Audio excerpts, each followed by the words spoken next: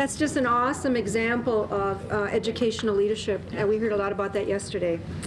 Dr. Murray, Chancellor, I'd like you to come forward, please, and present.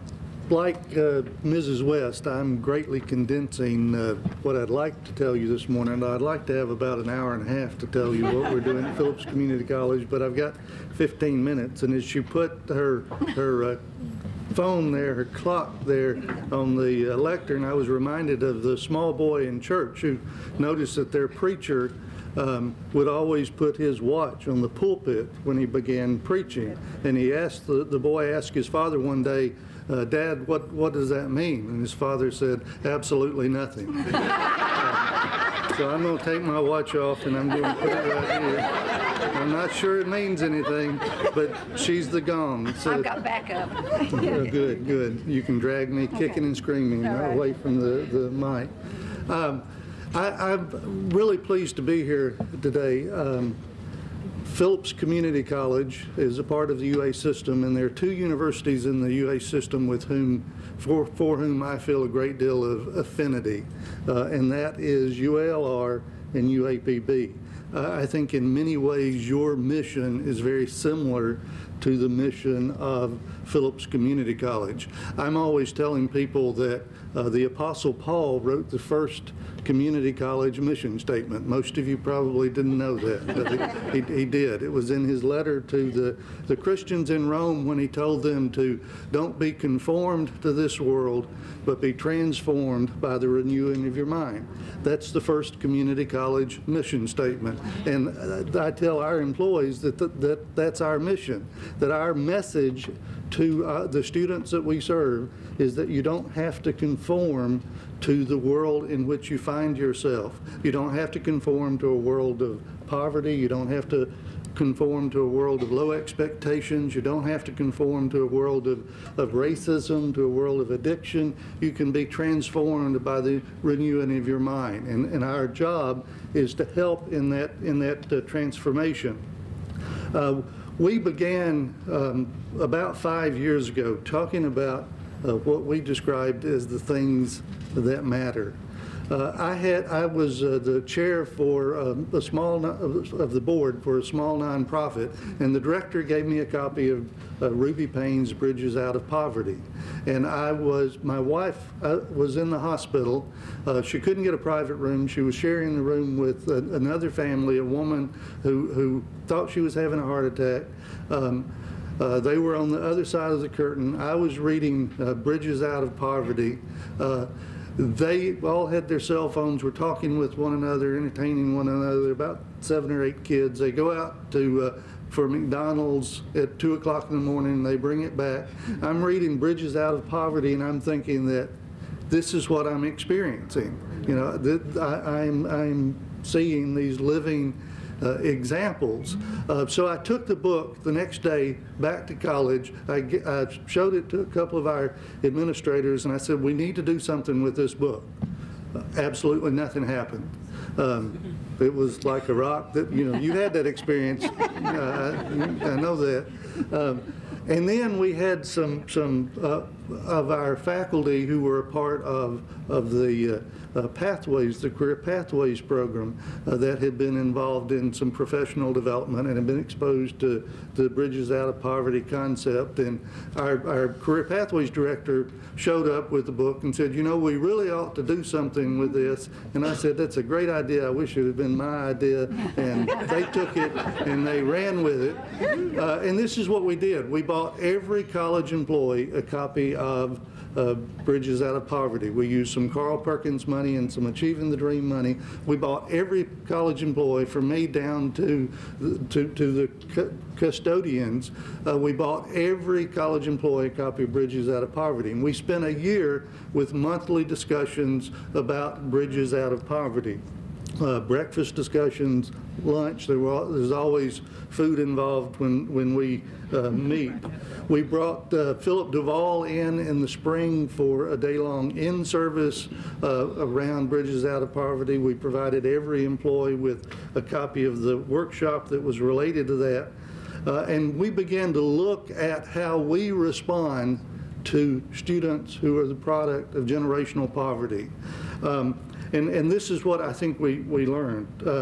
We learned that we can't change the characteristics of our students, but we can change the way we respond to our students. And for me, the aha moment was a conversation we were having in which an instructor mentioned a student that she had who was late for class most of the time, and she was going to drop that student from class because she couldn't show up for that 8 o'clock class on time. And another instructor said, well, I know something about that student's circumstances. She's a single parent. She has a couple of small children. This is what her morning looks like. She gets those kids up. She gets them ready. She puts them in the stroller. She goes about 8 blocks down to the daycare center. She leaves them at the daycare center. She walks back to her house, and then about 5 blocks past that, she catches the CityLink van. If you pay $1, you could ride the van. It was notorious for not being where it was supposed to, when it was supposed to be, but she would catch the CityLink van to the college, and if everything worked out okay, she could make it to her class at 8 o'clock. But her morning was a house of cards, and most morning everything didn't make it okay, and most of the time she couldn't make it by 8 o'clock. In the past, we would have spent a lot of time criticizing her ability, but we had decided we weren't going to do that. We were going to look at our response, and we began to realize that that was an advising issue, that if an advisor knows something about that student, that advisor is not going to put that student in an 8 o'clock class where chances of being successful are very slim. She's going to schedule her for a 9 o'clock class or an 11 o'clock class or whatever. And we also said, well, maybe we need to begin looking at our attendance policies. This instructor had the policy that every 2 times you were absent, you were late and you were dropped from class. So maybe we ought to start looking at that. So we learned we couldn't change the characteristics of our students, but we could change how we respond to those characteristics. We also learned that most of our faculty don't understand most of our students. Most of our faculty, even if they grew up relatively poor, and I think I did, and I was the first member of my family to attend college, even if we grew up poor, we weren't the product of generational poverty. So we decided that most of our faculty didn't understand most of our students, and we needed to spend some time coming to a better understanding of our students. We learned that students who grow up in generational poverty don't lack skills. They simply lack the skills that they need to succeed in the college and in the workplace. So we set about to help them develop those skills. We spent some time talking about those hidden rules. We also learned that we needed to be more directive. We decided if students don't make good choices, it's irresponsible on our part to keep allowing them to make that bad choice. So we are intentionally being much more directed. For example, we discovered with a survey that most of our students think that advising is important, but they don't see their advisors. We give them that choice to see their advisor or not see their advisor. So we tried to figure out how could we eliminate the choice, and we decided that we would tie it to something that they always do. They always pick up their Pell Grant refund check, and we have 2 disbursements. So we said you can't pick up your Pell Grant refund check unless you go to the advisor, you see the advisor, you get a signed, dated Student Success Pass, and when you show up with that Student Success Pass, we give you the check. If you don't have the pass, we send you to your advisor. That means now every student sees an advisor during registration, but 80% of our students receive the Pell Grant, so 80% of our students see their advisors at least 3 times a year. They now, the first week of the class, track their advisors down to make sure they made that appointment to see their advisor. We also learned that student success doesn't doesn't occur in the context of a vacuum. It occurs within the context of family and community. So if we want to help students succeed, we as a college have to be engaged in the lives of our students. We have to address not just academic issues, but family issues. We have to address not just individual issues, but community issues. We have to address all of the obstacles to success, not just those academic obstacles. So we've created this Center for Working Families that helps us address those issues. We've changed our typical student orientation class to a student success class, where we teach a wide range of issues. For example, we have a financial literacy component in that student success class. We had a book called Becoming a Masterful Student, and I argued that becoming a master student, I argued that our goal was not to help them become a master student. Our goal was to help them to become a masterful person. So we have broadened that course, made it a student success course, and we're addressing a whole range of obstacles to success. We wanted, again, to make it mandatory, so what we did was to break it into two components. Almost all of our students have to take a developmental writing course, and then almost all of them have to take freshman English, so we tied half of the student success course to each of those two courses, so that almost all of our students end up not having the choice to not take the student success course. We also learned that we have to be community developers. We're a good community college in a declining community. We cannot remain forever a good community college in a declining community. So we have begun engaging our community around economic development issues. We've created a business incubator to address those issues. I want to go just a little bit beyond Bridges Out of Poverty to what we did the second year.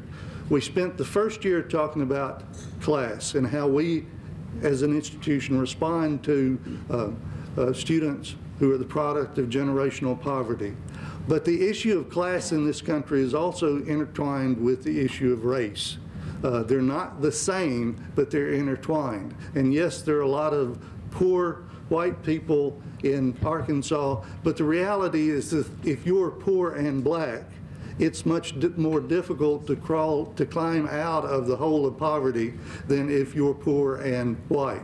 The two issues are intertwined. So we got brave and decided the second year we would take the same approach to talking about issues of race. We bought every college employee a copy of Nathan McCall's book, Them. You probably heard of Nathan McCall a couple of decades ago when he wrote his autobiography, Makes Me Want to Holler. But Them was his first novel. In the context of that novel, if you're white, them are black. If you're black, them are white. We bought every college employee a copy of Them. We went through the same year-long process of having frequent conversations around that book, Them. We learned a number of things. We learned that it's easier to discuss them than it is us. The book was a very good vehicle. The book was a very good vehicle for discussing issues of race, because we could start out talking about characters and then end up talking about our character. We also learned that we can acknowledge the bear in the corner and survive. You know, for us, race had always been the issue that was over there in the periphery, but we ignored it. Racism is the only social problem that we think is best solved by ignoring. Every other social problem that you can think of, we think that the best way to address that problem is to get it out in the open and talk about it. But with racism, we think the best way to address that problem is to don't talk about it, ignore it. Well, we discovered, go ahead. I never want to interrupt a good round of applause. We also learned that we're not as colorblind as we pretend to be. As a community college, we we value ourselves on being democratic, on being egalitarian. And Phillips Community College is the most integrated institution in our county. It's the only institution that is remotely integrated. For many of our students, it's the first time they've ever, their first class at Phillips Community College is the first time they've ever attended a class with a significant number of people of a different race. That is in many ways tragic, but it is the truth. So we took pride on being above that issue, on being colorblind. We learned that we're not as colorblind as we pretend to be, and we probably shouldn't pretend that we are, that being colorblind probably shouldn't be our goal, that our goal ought not to be just to tolerate our differences, that our goal ought to become to treasure our differences, to appreciate our differences. We also learned that we're a more inviting college to Barlow than we are Tyrone. Barlow was an African-American man with a job in his mid-30s in the novel. We decided we were pretty engaging. We were inviting to the Barlows of our community. Tyrone was the young 18-year-old, 19-year-old African-American male with the saggy britches and the hip-hop culture, you know, the what's up dog language. You're so very good at it. I am. Boy, I had that down, you know. We can raise the roof or something in a minute. But, you know, we decided that we weren't as engaging to the Tyrones who came through our door, and that we needed to become more engaging, that it wasn't Tyrone's issue, it was my issue to a large extent. So we've been involved in some conversations with Kareem Moody, and we're working on developing, that you're going to hear from later, and I'm glad I'm not following him. We're going to begin working on a minority male initiative so that we can become more engaging to the Tyrones who walk through our door. We also learned that you don't resolve issues of race by giving everybody a book and talking about it. When we had Nathan McCall on campus for a workshop in the spring, wonderful experience. It was supposed to be an hour and a half long. It ran close to 3 hours long. At the end of it, I told our employees that I'd never been more proud of being the chancellor of Phillips Community College. It was an absolutely wonderful, compelling conversation. We asked hard questions. He gave us thoughtful responses. I was on cloud nine when we left. We always have everyone complete a survey evaluating the in-service. About 85% of us, they were on cloud nine too. About 15% said, white privilege, there's not anything, you know, there's no such thing as white privilege, and why are you talking about race? You just need to just not stir that up, leave it alone. So we discovered, you know, we'd started some important work, but we had a lot more work to do. What we've done this year, we tried to keep the focus on poverty. We had the folks from ADHE do a poverty simulation workshop. But we've also had 4 Clinton School students working with us to develop a curriculum for a grassroots, small group, dialogue to action approach to conversations about race. It's very similar to what Memphis is doing with the its Common Grounds initiative. We've developed this year the curriculum. We pilot tested it this fall. We're going to use it with our faculty and our staff. Next spring, we're going to use the curriculum and have the conversations with our students. Then the next fall, we're going to be really brave and take it to the community and try to have those conversations within our community.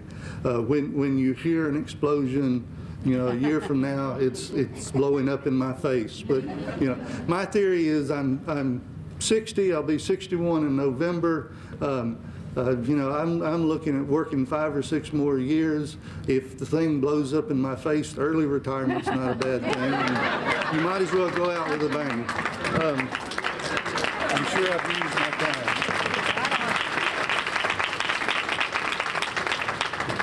Wow, we've had some really great responses to what we learned yesterday as well, and listened to some practitioners who are making a huge difference. Yeah. Very impressive. Our last presentation then will be from Ms. Dovey Burrell, and I'll let you go ahead and introduce the best you know where. Good morning. Good morning.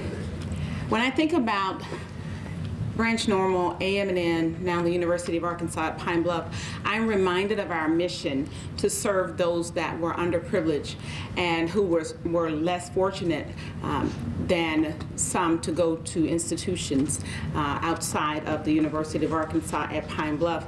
Bridges out of poverty, and poverty has been defined in many ways today, certainly reminds us that it is so incumbent upon us as educators to remember and realize we are still serving those students today.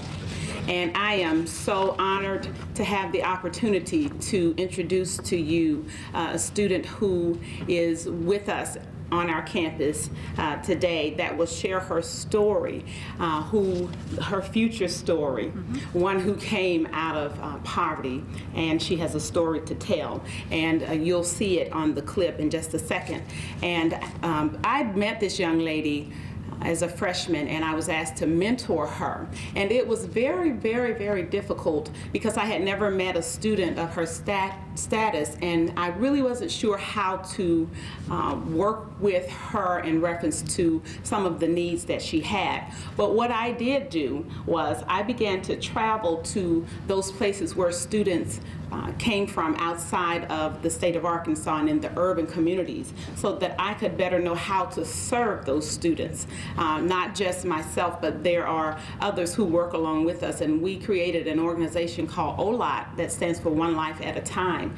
That organization on our campus today helps to serve those students that are underprivileged and to help provide an aid in benevolence for the simple things such as quarters to wash clothes. It makes a difference in whether or not they'll go to class. So I want to, without further delay, share this with you, and then I will end by letting you know how the relationship between the two of us has come to full fruition.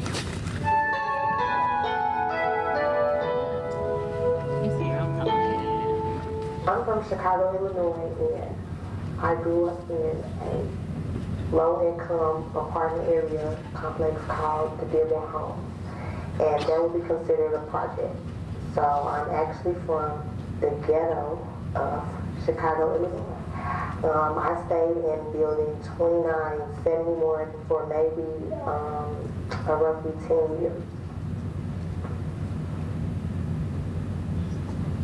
In my own words, I would say to have to go without, to have to just not have, to want and know you can have it, to want more for yourself, but there's no way you can get it because everything around you is telling you that it's okay to not have it, or wants you to settle because they're comfortable with living the way they live. Or poverty is, to me, a lot of things.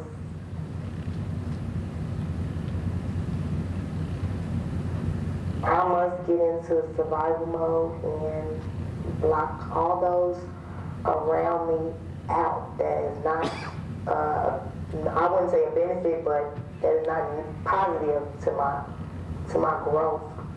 So I would just isolate myself from anyone around me and just continue on because I know I have to do what I need to do.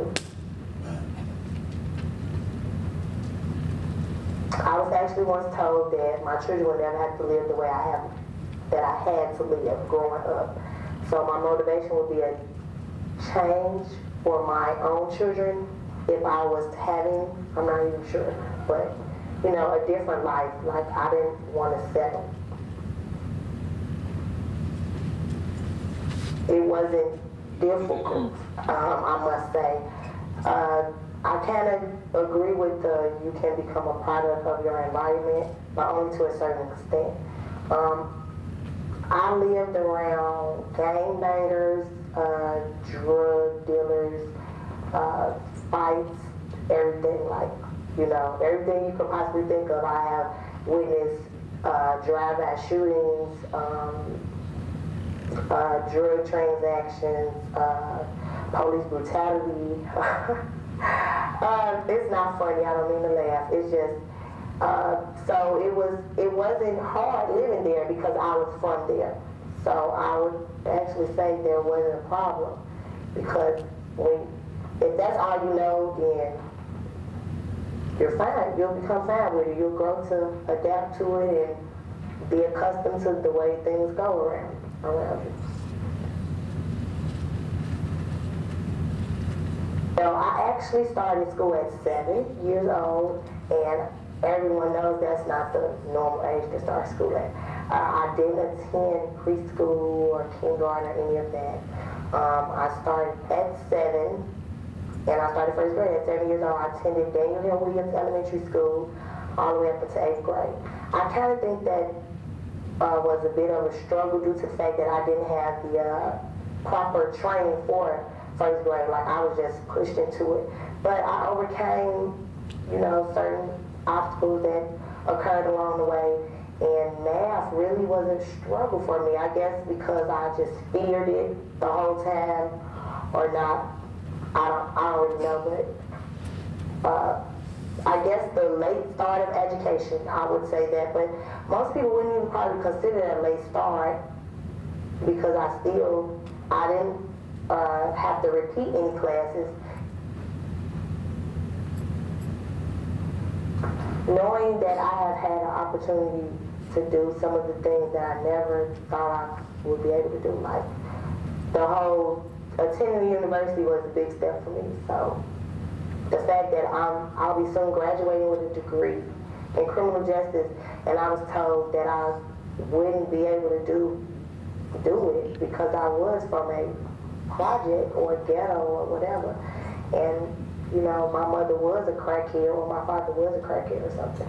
You know, like, I wasn't supposed to have this opportunity, but I had it. So when I think about the fact that I will soon be done with a degree that no one ever thought I would get, makes me smile.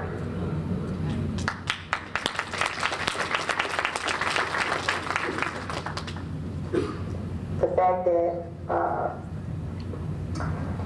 a lot of people aren't as strong-minded as me, I must say. So if you have to have that, and if you don't, they'll kind of like throw you all off track. So I would probably say that the fact that I know that my little sister may not have the opportunities I have because she's gone off into her own world or something, or like she's too old for me to even say a word to her that'll reach her because she thinks she's so grown or something like that. Or maybe the fact that most black women do settle, or once you are told that you can't do something, you won't even try because you've already been told by 100 people that you can't do it. But if only just one would tell a person, then maybe they would at least, you know.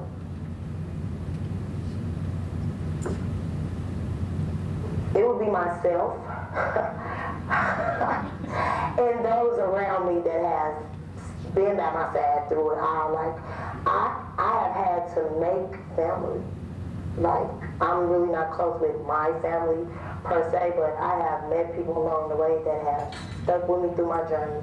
So when I just feel like I can't do it or something, I just think about those people that have been by my side along the way, that have stuck with me, that do believe in me, that, you know, that wants me to make it. I try to block all the negativity out because it constantly comes directly at me, but I tend to not let that interfere with what I have going on. I envision my future to be great. I have been prepared and installed with the necessities that will help me along the way in life. Like, I now know that there's a world beyond the project. Does that make sense? Like, I now know that. I didn't know that at first. I know that there is a future for the university. Complete college with a degree in criminal justice. I would like to become a juvenile probation officer. I will continue to go to school after, but I would like to work first. You know, I want to help juveniles. I want to reach juveniles. I have been around people all my life that just didn't have any guidance. Even though a person would probably say, by the time a juvenile reached me, it would be considered too late. But I want to let them know it's not. Like, it's okay. Society tells you that it's too late, but I just want to put my little part in it and let you know that it's not.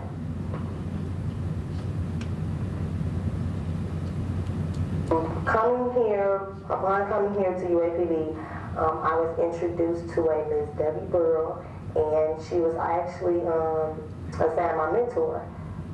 She accepted the position as my mentor, and she has really been a big help in my whole journey. Like, I actually left school for maybe like a year and a half and came back, and I actually called her, and I was like, well, Ms. Burrow, you know, things wasn't working out. I just knew I needed to be back in school. So I just let her know that I was really ready this time and that I really wanted to finish, but I needed to know would I have someone there to help me along the way. Because, you know, help without, you know, everyone needs someone. And she was able to let me know that she would be there for me whenever I needed if I was serious about returning and finishing. And everything has worked out extremely good this time around. Like, I'm really enjoying school. I'm so happy I came back. I'm ready to be finished, and I just want to thank her. Thank you, Ms. Debbie Burrow, for, you know, the pushing, the encouragement. She took a chance on me when everyone else turned their backs on me. She have defended me in so much stuff. Like, she knows the person that everyone wants to know, or she has brought the person out that everyone wants to know. And I just thank her for that.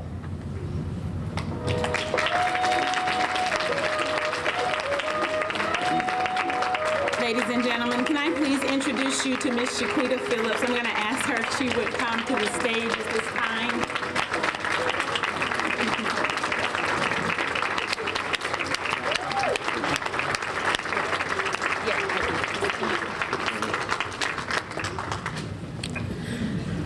Oh my God, I'm going to cry.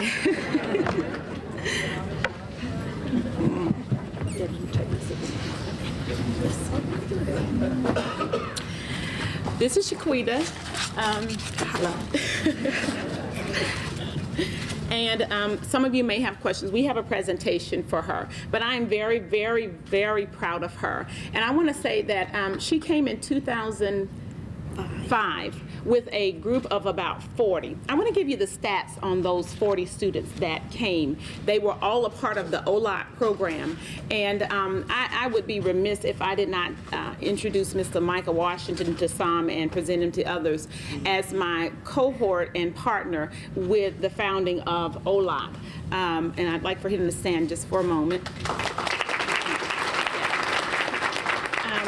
Of those 40 students, we have 6 that have graduated, 9 that are presently on our campus, 15 that left because the transition was very, very difficult, and they returned home. They're not in school, but they returned home. We had 3 that were suspended, expelled, because the transition of moving to an academic setting was very, very, very difficult for them. We have had 1 that was killed tragically, and there are 6 that still live in the city of Pine Bluff. They're not in school, but they have found their places and made Pine Bluff their homes. So.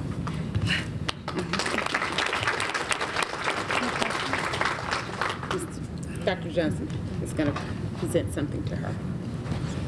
Ms. Phillips, on behalf of the Mary Benjamin Conference on Educational Access Planning Committee in the University of Arkansas at Pine Bluff, it is my pleasure to present to you this token of our appreciation to you.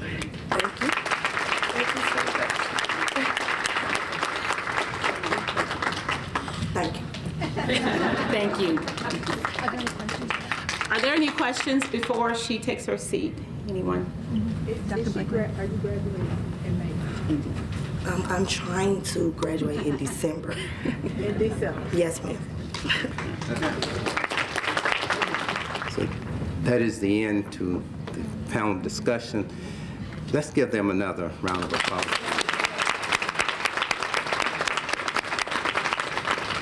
I'm sure as you were listening, your mind was running through different things, and as we heard about the hidden rules and the plain talk about poverty, there are a lot of hidden rules, and we just need to be reminded about those kinds of things. We need to be able to see the world through the eyes of others. It helps us to know why and understand things that they must do. You know, I think it was Will Rogers, Dr. Hurt, that said it's never too late to do good. If he didn't say it, it sounded like something he should have said. Now, one of the things that, and I need to do some good here, one of the things that it was an oversight and I forgot, and to my student teachers that are here, you should never forget to recognize your leaders when you go into a meeting, and I did that this morning. So at this time, and I know Dr. Benjamin and Chancellor Davis very seldom get a chance to sit in the audience, and that's where they are this morning. So at this time, I want to present our Chancellor, Chancellor Davis, and to our Vice Chancellor and founder of this great conference, Dr. Mary E. Benjamin. I have some presentations that I need to make very briefly here. I will just start in the order that I'm finding them here listed on these boxes. So the very first one has Dr. Andrew Stewart's name on it. Dr. Stewart, would you come forward, please? And they all read the same, the 18th Annual Mary E. Benjamin Conference on Educational Access. Thank you. That was a big one, I think.